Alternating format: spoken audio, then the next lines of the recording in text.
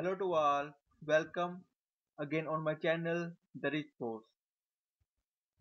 First of all, I want to say thank you to all because today I have reached YouTube 100 subscribers. Thank you very much. Now come to the point. Now I'm showing I am showing you on my Angular application screen the full calendar. And this video is based on Angular plus Node.js plus Express plus JavaScript. On my Angular application, you can see the JavaScript full calendar, and here you can see one simple event, and the title of this event is event 1, and this event is coming from the Node.js backend, and this is the main thing. In my last post, I have shown the example of Angular with Node with Express, but now I will come with one more new feature, JavaScript full calendar. Now I'm going to show you my Node server running. Here is my Node server, and I have made one custom JSON data events. You can see start date, end date, and title. Title is event 1, and that is coming fine on date 23 here. First of all, now come to Angular. For this, you can follow my this post.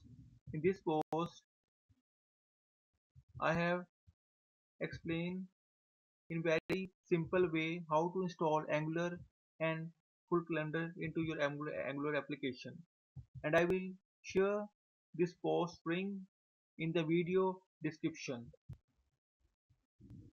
Now come to the Node.js code and how we can call Node.js API into my Angular 8 application.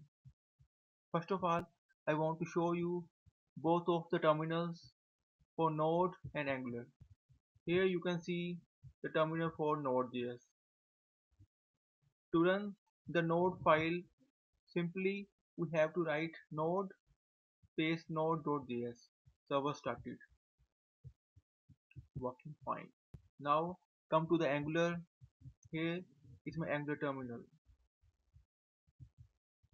First, I have installed full calendar with npm I full calendar command. After it, I have installed movement.js module into my Angular 8 application with the command npm I movement. Don't worry, you can see all these commands into this post. Now come to the Node.js code. Here is my Node file code. I have installed Express.js and course module into my Node, and here you can see the route path, and this is the API path that I have called into my Angular 8 application, and here you can see that path http this.http get. This is the node path, subscribe data, this.event. This is my Angular variable data.events, and this is the data is coming from the node backend, and here I have called the full calendar with the help of jQuery. I have also installed jQuery in my Angular application, and you can see that also into the post link below in the video description. Here I have called full calendar events, this.events, and this is my Angular variable. Here my HTML file div.id calendar. That ID is this one.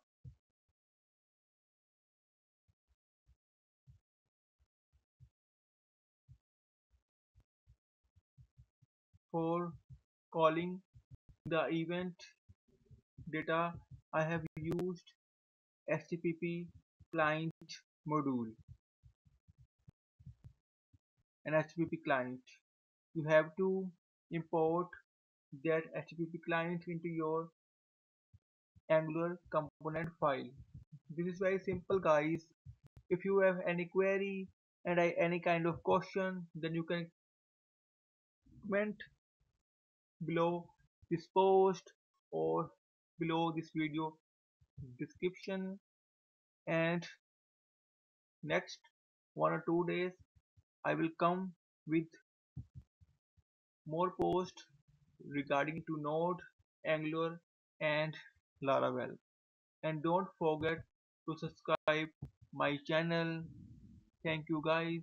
Have a nice day. Thanks a lot.